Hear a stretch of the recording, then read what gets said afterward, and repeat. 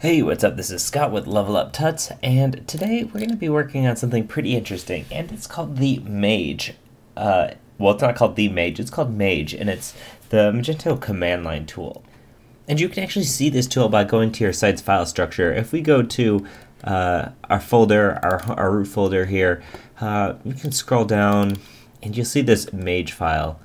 And what kind of file is this? If we inspect it, it's going to come up and just say it's in a Unix executable file. So this might not be something you're familiar with, but it's really super useful, and Mage can do all sorts of great stuff with one line of command line. You can install extensions, you can upgrade extensions, you can do all sorts of cool stuff, and we want to check it out. In future lessons, we're going to be using this to install extensions and all sorts of cool stuff. So this lesson is going to be about how to get Mage ready, and then we're just going to do a simple Mage command. So open up your terminal. If you're on a Mac, it's this terminal app right here.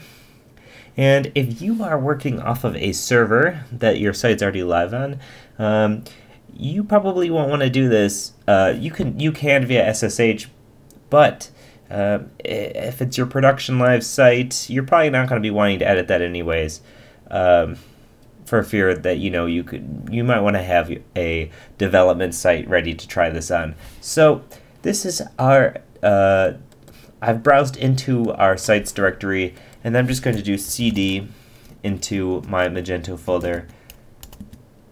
Actually, I don't think it's capitalized. There we go. And you can see we have all these files here, and we need to make sure that the permissions are correct on this. So we're going to type chmod 700, and we're going to select this file, Mage. And so now, we've been considering doing a course purely on command line. It's really useful to learn these commands. You can really just get a ton done really easily with the terminal. So if that would be interest to you, let us know in the comments. It's something we've been kicking around, and I mean really terminal skills and just command line skills in general will come in handy more often than not, I suppose. So we're going to change the permissions on this file to 700. And we're going to enter, it doesn't really tell you anything, but that's it. And now we want to type period / and then Mage. Hit enter, and you should see this. This is a list of all the commands that Mage can do. So you can install packages, you can list available packages, and a lot of this stuff's relating to extensions.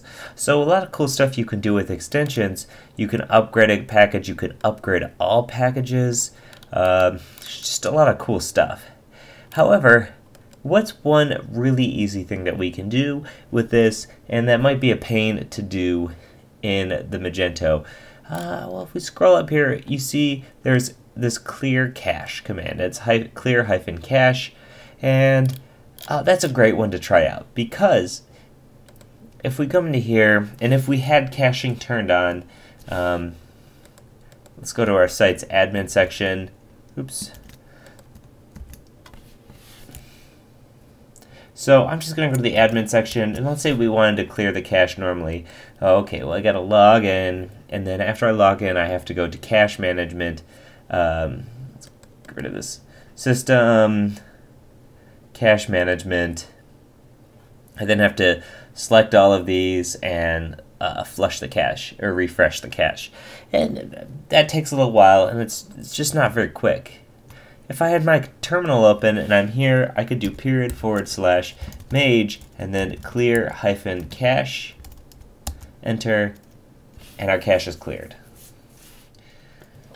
So this is the very basics of using Mage. Like I said, in future lessons, we're going to go over a bunch of this other stuff, and it can be very useful to you. In fact, this is the only way I install extensions on my sites, because it's just so darn easy and it works every time. So, as always, this is Scott with Level Up Tuts. Like I said, let us know about that command line series if that's something you'd find interesting. Otherwise, leave a comment or question this video if you have them, and hit us up on Twitter or Facebook. As always, thanks for watching. Bye.